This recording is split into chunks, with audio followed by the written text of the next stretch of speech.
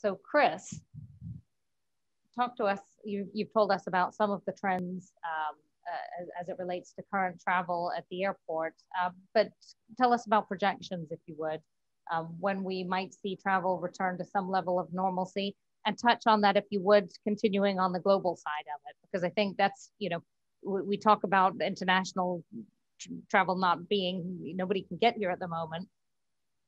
But when it does come, do we expect it to be like the floodgates opening? What do you anticipate? Thank you. I'll say just a moment ago, you heard Maria talking about all of those markets where people are coming from. And over the last 10 years, we've connected to just about every single one of them. The pandemic has forced us to retool, and I'm really delighted to be able to tell you, it took us about 30 days to pivot from our prior approach, where we would have maybe 2 meetings a year with our airline network planning partners at the individual airlines. We're now meeting every single month with Craig and his team, along with our chambers of commerce and our convention visitors bureaus, to make sure that we're gathering all of the current information about the pulse of our market. And then we're meeting every single month virtually with the decision makers at those airlines to make sure they know what's happening here. And that's a big driving factor of why we've seen our capacity coming back faster. Is those airlines, they know that they're going to learn something when they're talking with us. They learn why those passengers are back on the flight, not just the fact that the passengers are back on the flight. Before the pandemic, we had about 22 million passengers annually. And it's hard to say, how long it's going to take for us to get back to that number. Right now, our recovery forecast would have us getting back to 22 million passengers in about 3 years. It's been a pretty linear recovery so far, but I feel like it could be asymmetrical as we look over the horizon for a couple of reasons. I think one, for all the reasons that were articulated a moment ago, our market from a business standpoint and an employment standpoint, it's a roaring boil with a lid on it. And I think that as soon as people feel safe to get out and travel again, that lid comes off, boom, everyone is gonna wanna be out traveling. That's one piece. Two is just the fact that we continue to win global recognition as a destination for this region. And so I think those are going to be important factors.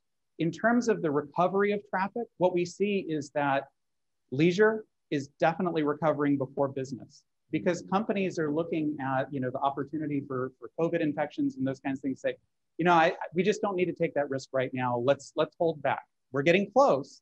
All of the surveys and all of the data that I've seen, especially in the last 4 weeks, tell us that businesses are about to put their folks back on the road.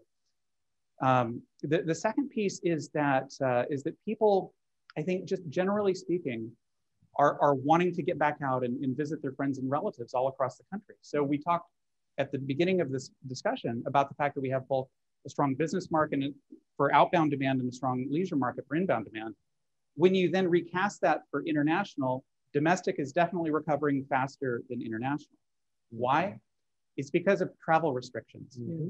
And I'll tell you that from a year ago to now, we've seen our international carriers, every single one of them have reloaded their flights into the system.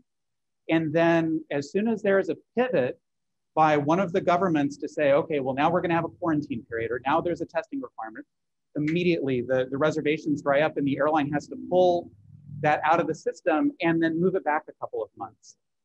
We talked about London and British Airways. And so we've been speaking with them. They're coming back this summer. We just met with Lufthansa this week. They're coming back this summer. Copa Airlines has already come back.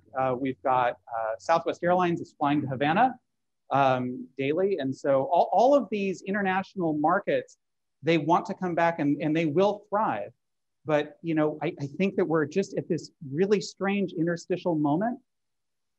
And as soon as we get past the health concerns, which I really genuinely believe that we're just inches from it, I think that you're going to see things recover dramatically. Yeah.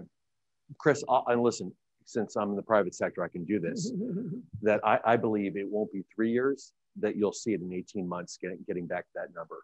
That when everybody feels comfortable in the summer, 12 months later, you're 18 months, when you look at the trailing 12 months, you'll see that 22 million.